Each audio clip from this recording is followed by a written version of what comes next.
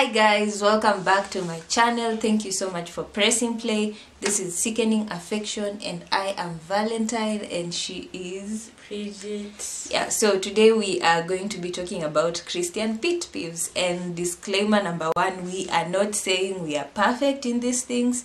We are not saying we always get them right. Probably her pet peeves are some of the things I do. Probably my pet peeves are some of the things she does. But anyway, we're going to share those things because we are helping each other get better.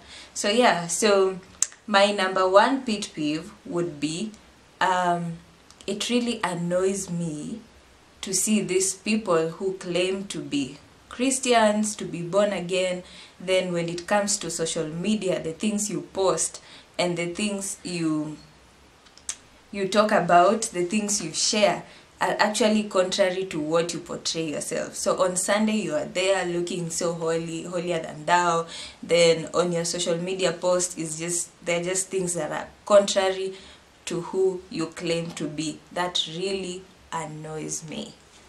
What is yours? My number one will be those Christians who claim do not judge me.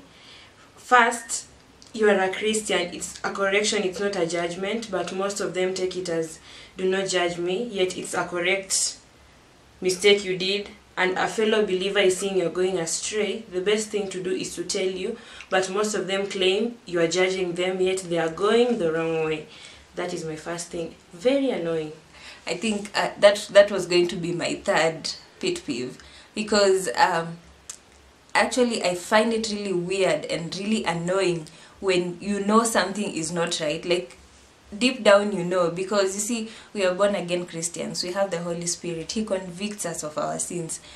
Yani deep down you know what you're doing is not right, but you're just there like, you guys are judging me, I don't like to be judged, don't judge me, only God can judge me. Man, if I were you, I'd be scared of that, because if God judges you, yeah, it's bad. Of course, I know the Bible says do not judge. With the same measure of judgment you judge someone, it will be judged unto you. But if you know what you're doing is just not right, why hide under the cover of do not judge me? Not cool, not cool. Anyway, because I've addressed my third one, my second one was going to be captions.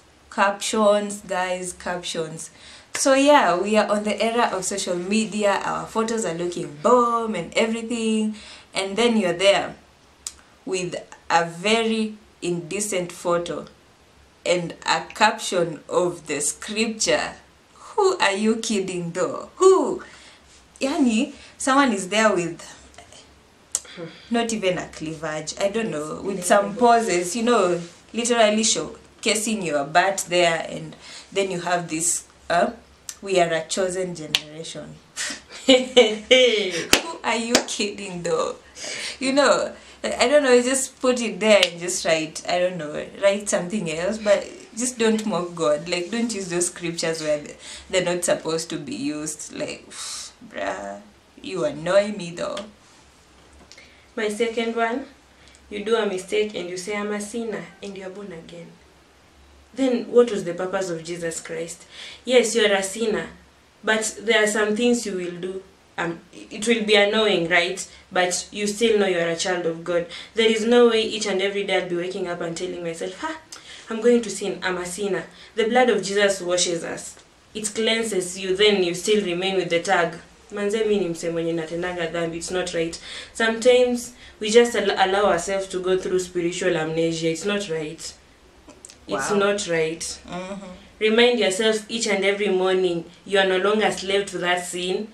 No longer a slave to that sin. No longer like, I am a child of God. Then be like Christ. There is no way you will be a child of Christ born by the same power that runs this world, and you tell each and everybody, don't blame me, I did it, I'm a sinner. Although, you know, it's not right.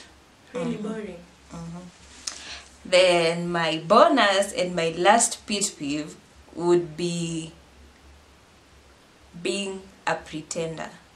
You know, it is, you see, the Bible commands us to love our neighbors, and you know, there's a difference of you know, everyone comes in their own package, and what she does could sit well with her, but it doesn't sit well with me. I still love her, but you know, it's, I don't know, people make it look like because you are a Christian, you cannot just tell someone you don't like something about them. Love is not pretending to like something when you don't.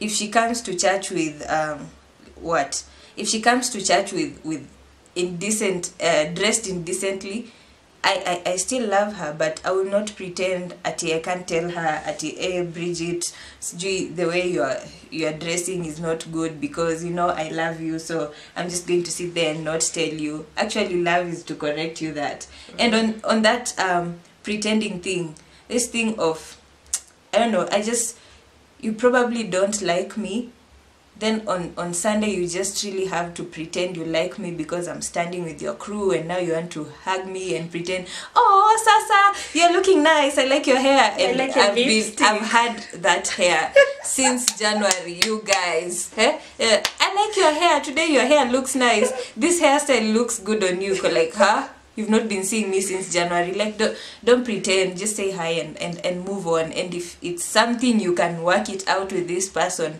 as your relationship grows, then work it out. But just don't pretend. Don't do that. My number 3 will go to respect. We are Christian. There is something in showing respect to the people who are above us, especially spiritually. You find people hanging out and you call, let me use an example. I told Elisha, and you wonder, who is Elisha?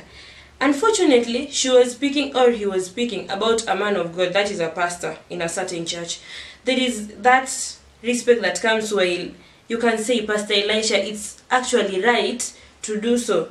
There is no way, it pisses me off. Like, they're our spiritual leaders. Even your parent, most people do this. Your parent, you cannot, for my mom, she will ask you, who is that? Am I your age mate? No.